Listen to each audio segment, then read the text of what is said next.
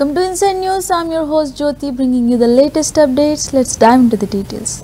Workers of the Shiv Sena organization in Jammu staged a protest in response to the recent terror attack in Gandarbal. Demonstrators expressed their outrage over the violence and called for enhanced security measures to protect local communities. Holding placards and chanting slogans, they demanded justice for the victims and urged authorities to take decisive action against terrorism. The protest highlighted the community's solidarity in the face of such threats and emphasized the need for peace and security in the region.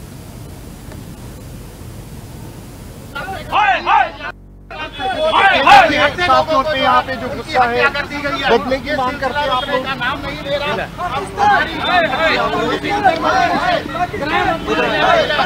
Pakistan को कड़ा जवाब दिया जाए। आतंकवादी ठिकानों पर आतंकवादियों के लॉन्चिंग पैड पर जोरदार सैनिक कार्रवाई की जाए। और कहा तो जा रहा कश्मीर में सब ठीक है। देखिए कहाँ से ठीक है, आप ये आंकड़े दिखा रहे हैं। और कल जो अक्टूबर में 4 दिनों के अंदर 2 आतंकवादी हमले हुए हैं, पिछले 10 महीनों में 7 बड़े आतंकवादी हमले हुए हैं। 22 से ज्यादा निर्दोष और निहत्थे लोगों को मौत के घाट उतार दिया गया। कहीं ना कहीं सवाल उठता है हमारी खुफिया एजेंसियों पर भी, गृह मंत्रालय पर भी। और मैं बिल्कुल ये मांग भी करूंगा कि जम्मू कश्मीर के उपराज्यपाल को भी बदला जाए। यहाँ पर पूर्व सैन्य अधिकारी जो अनुभवी सेना अधिकारी हो उसको जम्मू कश्मीर के उपराज्यपाल की कमान दी जाए।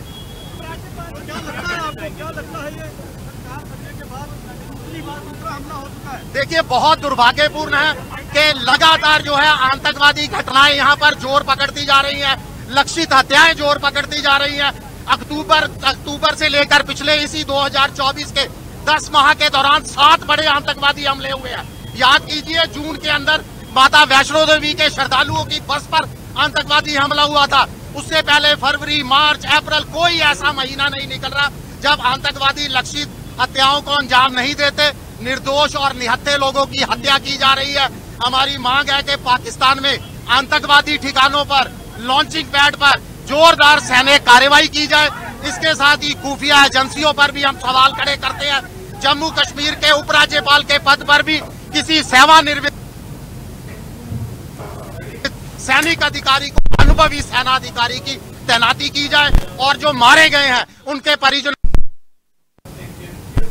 Parents staged a protest at Junior Modern School in Sector 12 demanding the removal of the principal due to concerns over administrative issues and the overall management of the school. Holding placards and voicing their grievances, the parents expressed dissatisfaction with the principal's handling of various matters including student safety and academic standards. They called for immediate action from the school administration and education authorities, emphasizing the need for a conducive learning environment for their children. The protest reflected the parents' commitment to ensuring quality education and accountability within the institution.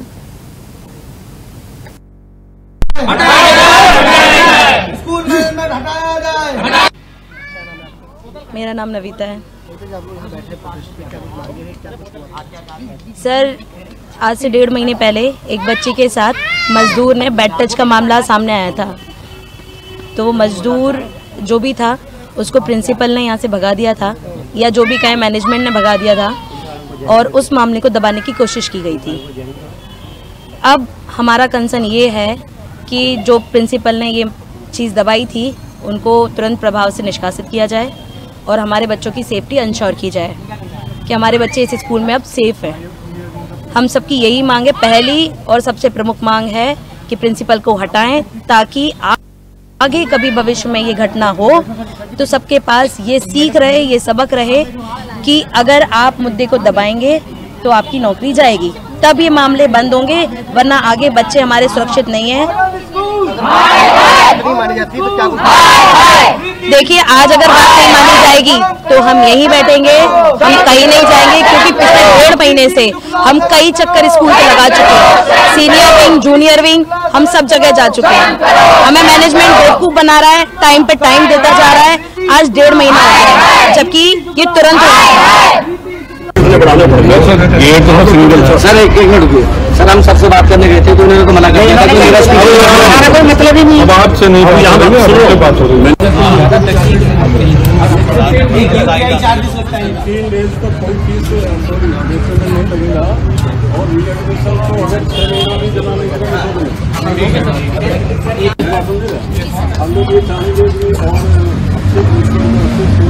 जो sir कह रहे हैं उनकी recording कर रहे हैं। क्या sir तो कहते रहते हैं। चलो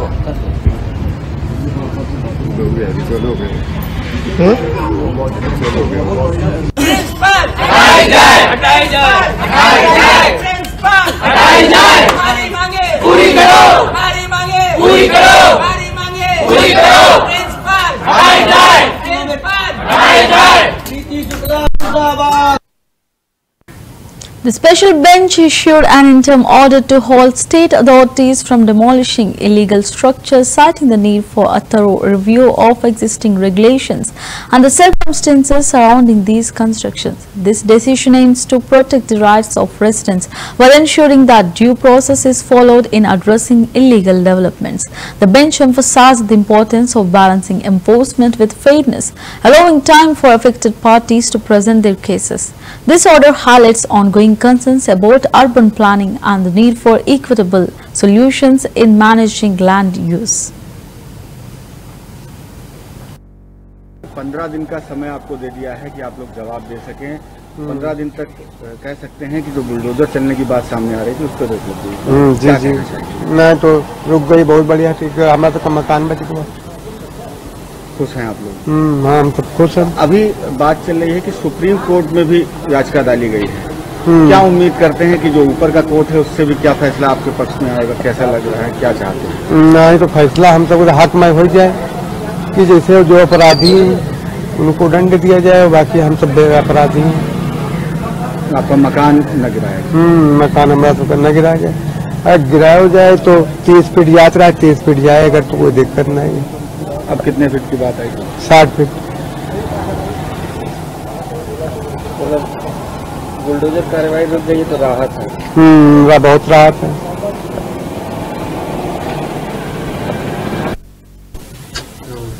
क्या नाम है आपका?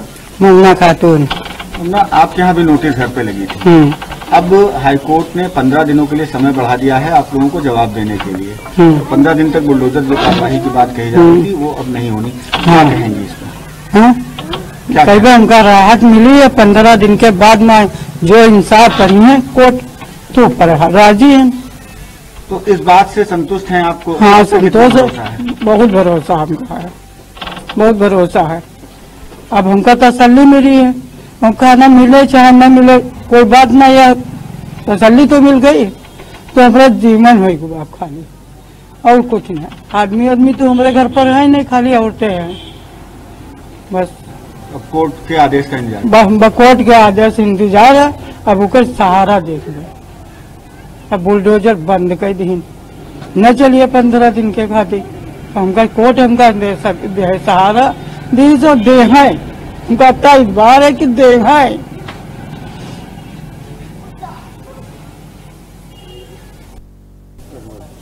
क्या नाम है आपका? हमारा नाम है जसो। Vice President Jagdeep Dhankar and Uttar Pradesh Governor Anandiben Patel attended the first convocation of Raja Mahendra Pratap Singh State University in Aligarh, celebrating the academic achievements of his inaugural graduating class. During the ceremony, both dignitaries emphasized the importance of education in fostering development and innovation. Dhankar highlighted the university's role in empowering youth and contributing to the region's growth, while Patel encouraged graduates to apply their knowledge for the betterment of society. The event marked a significant milestone for the university, reflecting its commitment to excellence in education and research.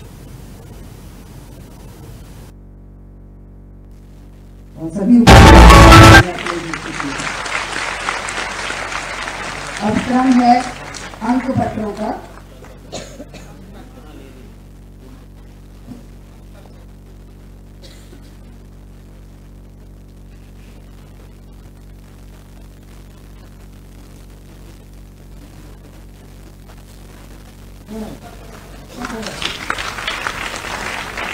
मेरा परीक्षा नियंत्रक महोदय से अनुरोध है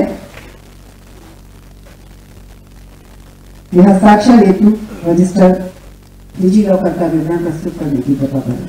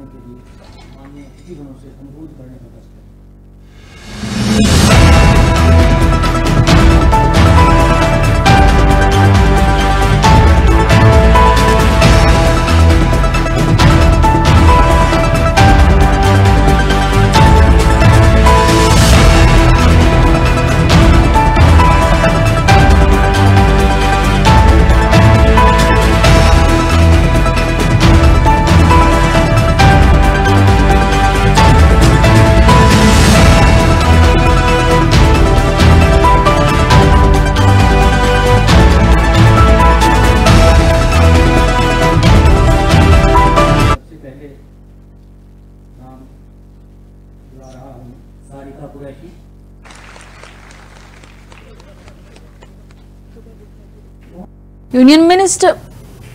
Union Minister Manohar Lal Khattar visited the Anand Vihar Rapid Rail Transit System RRTS station to conduct an on-site inspection of the ongoing infrastructure developments. During his visit, Khattar reviewed the progress of the project, emphasizing its significance in enhancing connectivity and reducing travel time for commuters in the national capital region. He engaged with project officials to address any challenges and reiterated the government's commitment to improving public transportation. The visit underscored the importance of modernizing urban transport systems to support sustainable growth and meet the increasing demands of the population.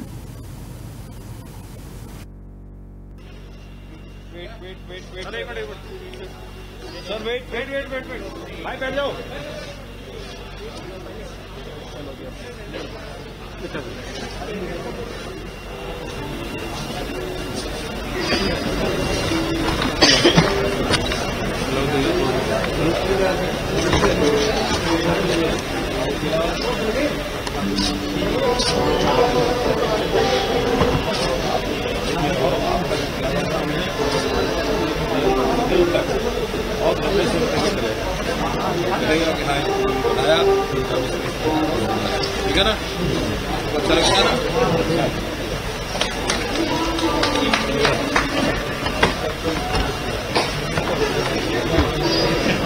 हाँ भाई last काम है।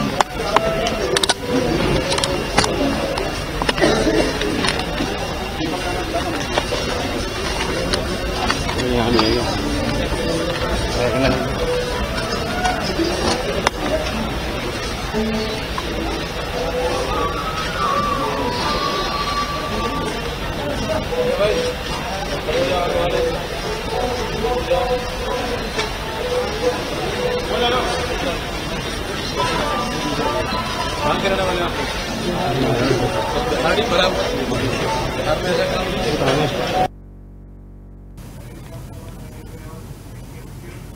Ram Gopal Yadav, a senior leader of the Samajwadi Party SP, commented on the recent by-polls in Uttar Pradesh and Kerala, criticizing the Bharatiya Janata Party BJP for its electoral strategies. He expressed concerns about the BJP's ability to connect with the electorate, suggesting that the party's tactics are losing ground amid growing discontent among the people. Yadav emphasized the importance of grassroots engagement and highlighted the SP's commitment to addressing local issues, positioning the party as a viable alternative in the political landscape. His remarks reflect ongoing tensions and competition in the region's electoral dynamics.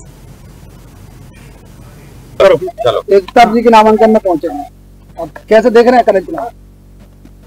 चुनाव हमेशा की तरह देख रहे हैं, एक तरफा चुनाव होगा, भारी बहुमत से चुनाव जीते। बीजेपी अपनी जमानत बचाने का इंतजाम कर। उत्तर प्रदेश में बाकी 9 विधानसभा सीटों पर चुनाव है और भारतीय जनता पार्टी लगातार दावा ठोक रही है कि वो 9 की 9 सीटें जीत ले जाएगी। भारतीय जनता पार्टी तो तब भी जाएगा, वे लोकसभा ठोक रही थी 80 की 80 जीत गए। अभी तक भारतीय जनता पार्टी ने कोई प्रत्याशी घोषित नहीं किया। वो तो यहाँ भी आखिरी नहीं करेंगे और बसपा ने भी साफ प्रत्याशी चुनाव खेला है। वो तो कोई बात नहीं, वो करेंगे, वो तो बीजेपी जो बताएगी तो करेंगे। तो मिल्की सीट में चुनाव को लेट होने का या चुनाव घोषित नहीं हुआ, इसको लेकर किस तरह से समाजवादी पार्टी देखती है? नहीं, वो तो कानूनन नहीं हो सकता, उसमें कोई साजिश नहीं। बसपा इस बार उपचुनाव लड़ रही है, बसपा इस बार उपचुनाव लड़ रही है, क्या असर पड़ेगा? कोई असर नहीं, उससे क्या असर पड़ेगा? पॉलिटिकल पार्टी को अधिकार चुनाव लड़ने का, वो भी लड़ रही, लोकसभा भी लड़ रही। नामांकन में कौन कौन शामिल हो रहे हैं? नामांकन में तो आप जानते हो अंदर 5 आदमी जा सकते हैं, कौन कौन शामिल होने क्या बात है, सभी लोग हैं, सभी आ रहे हैं। ये बताओ कौन नहीं आ रहा है? सर, तो सीबीआई चंद्रचूड़ ने अभी आपको रविवार को जानकारी होगी कि उन्होंने बयान दिया है, जब बाबरी मस्जिद के निर्णय चल रहा था उसको लेकर चंद्रचूड़ ने कहा कि हम आस्था दिखा रहे थे और भगवान से प्रार्थना किए थे, जिसके बाद ये निर्णय ले पाए। कैसे सोच देखते हैं? हमें उस पर कोई कमेंट नहीं करा, ये छोड़ो कमेंट। जो जब भूतों को जिंदा करते हो, मुर्दों को, तो वो भूत बन जाते हो, जब के पीछे पड़ जाते। ऐसे don't talk these problems now, दे आपको दे कौन प्रॉब्लम, तब कहाँ है? अब तो आपकी बाबरी मस्जिद और ये मंदिर दिख रहा है। सर, रविवार की बात है, छोड़ो यार, वो तो जो चूतिए तमाम इसी तरह की बातें कहते रहते हैं, तो should I take notice of them? Sir Bahraich में देखा जा रहा है लगातार सांप्रदायिक दंगा हो रहा है। कोई सांप्रदायिक दंगा हो नहीं रहा है, सांप्रदायिक दंगा कराया गया है। आपने सबने देखा है, दंगा क्यों हुआ देखा नहीं, तो फिर कौन किसकी वजह से हुआ? किसी के घर पर चढ़ के उसकी रेलिंग तोड़ दो, उसके झंडा उतार के भगवा झंडा लगा दो, जिम्मेदार कौन? उसके बावजूद सरकार बुलडोजर चलाने की तैयारी कर रही है वहां पे। जब बुद्धि भ्रष्ट हो जाती है, जब अत्यधिक सत्ता का मद हो जाता है, तो बुद्धि काम करती नहीं है और इसका पश्चाताप आगे करना ही पड़ता है उन लोगों को जो इस तरह के काम करते हैं। 80 लोगों की गिरफ्तारी हो चुकी है। अच्छा, जो आपने टीवी पे देखे होंगे दंगा करते हुए, उनमें किसी की गिरफ्तारी हुई? जो दंगा कर रहे हैं सरेआम सारा देश देख रहा है, उनमें से एक आदमी चलो जी के नामांकन में पहुंचे। Neeraj Mittal, Secretary of the Department of Telecommunications, attended the ITU Kaleidoscope 2024 event, which focuses on innovative trends in telecommunications and ICT. Neeraj's participation underscored India's commitment to advancing technological developments and fostering international collaboration in the digital space. At the event, Mittal engaged with global experts discussing key issues like 5G implementation and digital inclusion. His insights aim to promote knowledge sharing and strategic partnership to drive growth in the telecommunications sector. WTSA जो इस बार भारत में हो रहा है, पहली बार तो Asia Pacific में सबसे पहली बार हो रहा है। इसमें विश्व के लगभग 160 देशों से लोग आए, कंट्रीज आई, और उसमें लगभग 3700 डेलीगेट्स ने भाग लिया। लगभग 40 मंत्री लेवल के लोगों ने इसमें पार्टिसिपेट किया। आज हम लोग एक कैलेडोस्कोप इवेंट का इसमें आज हम लोग स्टार्ट कर रहे हैं। इस इवेंट की खासियत ये है कि सारे रिसर्च पेपर्स पूरे विश्व से 140 पेपर्स लोगों ने प्रेजेंट किए हैं। और इस WTSA में सिर्फ WTSA ही नहीं हुआ, नेटवर्क ऑफ विमेन एक हुआ, AI फॉर गुड एक इवेंट हुआ, आज रिसर्च पेपर्स का इवेंट हुआ। तो ये सारे डिजास्टर रिस्क मिटिगेशन पे इवेंट हुआ। तो WTSA सिर्फ WTSA इवेंट नहीं था, उसके साथ के 4-5 जो मुख्य बहुत बड़े बड़े इवेंट्स हैं वो सारे इसके साथ सेलिब्रेट किए गए। उसके साथ हम लोगों ने इंडिया मोबाइल कांग्रेस को भी इस पे ऑर्गेनाइज किया, जिसमें लगभग 2.25 लाख लोगों ने 4 दिन में इस कॉन्फ्रेंस में आकर भारत की जो टेक्नोलॉजी है उसको देखा और उसको कैसे आगे के 5 सालों में कैसे रोल आउट होगा, इस पर विशेष ध्यान दिया गया। इस बार WTSA में इंडिया ने काफी लीडरशिप पोजीशन भी हासिल की है, तो उसके बारे में अगर तो इंडिया सबसे पहली बार पिछले WTSA में शायद 7 हमारी पोजीशंस थी। इस बार हम लोग की पूरी सारे स्टडी ग्रुप्स में वाइस चेयर्स और चेयर की पोजीशन इंडिया को यूनानिमसली मिली है। तो ये भारत की जो एक विश्व बंधु की जो प्रधानमंत्री जी हमारे बोलते हैं कि भारत एक विश्व बंधु की तरह रूप में उभर रहा है, उसका एक ये उदाहरण है।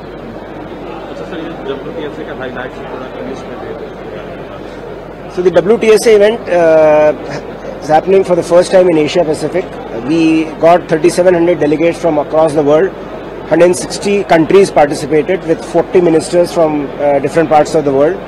We also had special events like Network for Women, AI for Good, Disaster Risk Mitigation. Today, Kaleidoscope on research papers, bringing industry, academia and students together. We also had a lot of India's representation in the study groups in the WTSA. The highest ever, about 11 persons have been selected to the various committees of the WTSA. And about the leadership positions India achieved? 11 positions India achieved as leader positions in the WTSA. Manoj Joshi, Secretary of Urban Land Resources, emphasized the importance of conducting a comprehensive survey for urban land records to enhance transparency and efficiency in land management. He highlighted that accurate records are crucial for urban planning, property rights and resolving disputes. Joshi advocated for leveraging technology in the resurvey process, aiming to streamline data collection and improve accessibility for citizens. His initiative seeks to create a robust framework that supports sustainable urban development and empowers local communities. इसके साथ में ही हमने एक pilot programme launch किया है शहरी क्षेत्रों में सर्वेक्षण करने के लिए, करीब 130 शहरों में। उसके लिए सर्वे ऑफ इंडिया जो हमारा टेक्निकल पार्टनर है उसने टेंडर फ्लोट किया है ताकि ड्रोन फ्लाइंग की जा सके इन सभी शहरों में, और उसके बाद जो इमेज मिलेगी उससे स्टेट्स के रेवेन्यू और अर्बन डेवलपमेंट डिपार्टमेंट्स उससे शहरी लैंड रिकॉर्ड्स बनाएंगे और प्रॉपर्टी टैक्स का असेसमेंट करेंगे और शहरों के मास्टर प्लान, ड्रेनेज प्लान वगैरह पे काम करेंगे। तो इस इंटरनेशनल वर्कशॉप का उद्देश्य ये है कि हम जो दुनिया के दूसरे शहरों का जो एक्सपीरियंस है, दुनिया के एक्सपर्ट्स का और दुनिया की जो फर्म्स हैं, सॉफ्टवेयर फर्म्स और ड्रोन फ्लाइंग फर्म्स हैं, उनके एक्सपीरियंस का बेनिफिट ले सकें और हमारी जिन स्टेट्स ने भी लैंड रिकॉर्ड्स सर्वे पे काम किया है वो आपस में एक दूसरे को समझ सकें, और इस काम को हम 1 साल में ये जो लैंड रिकॉर्ड बनाने का काम पायलट तौर पे शुरू कर रहे हैं इसको कंप्लीट कर सकें। ठीक है, थैंक यू। लैंड रिसोर्सेज ने Mohammad Yusuf Targami, a senior leader of the CPIM, condemned the recent terror attack in Ganderbal, calling it a heinous act that undermines peace and stability in the region. He expressed deep condolences to the victims and their families, urging authorities to take immediate and effective measures to ensure the safety of citizens. Targami stressed the need for a united front against terrorism and highlighted the importance of dialogue and political solutions to address the underlying issues contributing to violence. His remarks aimed to rally public support for peaceful resolution and reinforce community resilience. अफसोसनाक है, दर्दनाक है और शर्मनाक भी। दिलसोज वारदात है, हिला दिया है इस वारदात ने हम सबको। कौन मरा? लोकल मरा, नॉन लोकल मरा, मजदूर मरा, डॉक्टर मरा, हमारे ही लोग मरे, इंसान मरा। इस वजह से मेरा मशवरा है सरकार से कि वो तहकीकात कर ले और जो भी लोग हैं उनको कैफिर किरदार तक पहुंचाना जरूरी है ताकि उन्हें सजा मिले।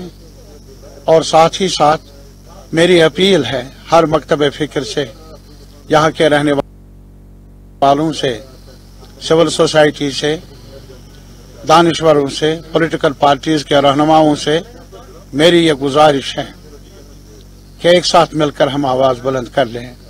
ऐसी वारदातों से हमारा चेहरा मसक हो जाता है, ऐसी वारदातों से हम भटक जाते हैं अपने आने वाले मुस्तकबिल को संवारने के रास्ते से। और इस वजह से मेरी यही राय है, अपील है हर मकतब फिक्र से कि एक साथ मिलकर हम आवाज बुलंद कर लें, हमें ऐसे सानिहा से नजात मिले, हमें ऐसी वारदातों से अब मुक्ति मिले, ये हमारी अपील रहनी चाहिए। खौफ भी पैदा हो गया टूरिज्म में, मैं क्या होगा, खौफ तो है ही यारा। ये इससे हमारी जो रोजमर्रा जिंदगी है वो मुतासर होगी एडवर्सली। वही तो दुख है, वही तो अफसोस है। क्या चाहते हैं वो लोग जो ऐसी शर्मनाक वारदातों को फरोग देने में अभी तुले हुए नजर आ रहे हैं। बहरहाल मुझे ये उम्मीद है कि हमारे अवाम बाहोश है, कोशिश कर लेंगे वो आवाज उठाने की, और सरकार जो अभी बनी है वो भी जिम्मेदारियों को संभालेगी और ऐसे वारदातें ना हों, ये कोशिश रहनी चाहिए हम सब की। मेरी अपील भी है और मेरी गुजारिश भी है। Thank you. ये वारदात Rabindra Sachdev, a prominent figure in foreign affairs, addressed the recent comments made by the Indian envoy to Canada, who described the charges against Hardeep Singh Nijjar as politically motivated. Sachdev emphasized the need for careful consideration of international narratives and the implications for India's diplomatic relations. Meanwhile, Jammu and Kashmir Chief Minister Omar Abdullah took to Twitter to express his views, highlighting the complexity of the situation and urging a balanced approach to the ongoing tensions. Both statements reflect the nuanced political landscape surrounding the issue and the importance of maintaining dialogue in international relations.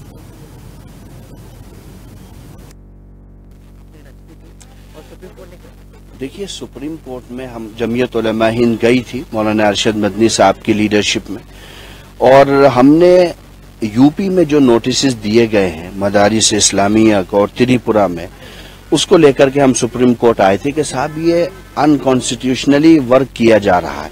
जो मदरसे completely independent हैं उनमें notice भेजा जा रहा है RTE की बुनियाद में, और ये कहा जा रहा है कि साहब आप अपने बच्चों को मदरसों में नहीं पढ़ा सकते हो, बंद कराया जा रहा है forcefully.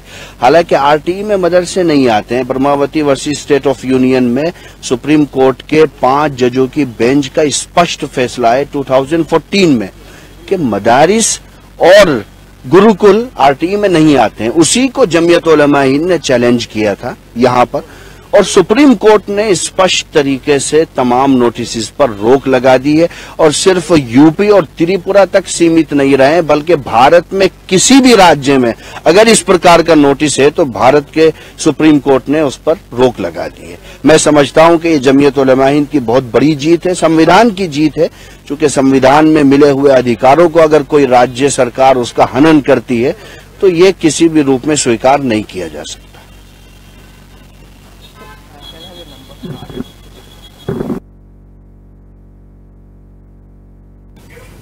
That's the wrap of the inside news. Keep watching CVR News English.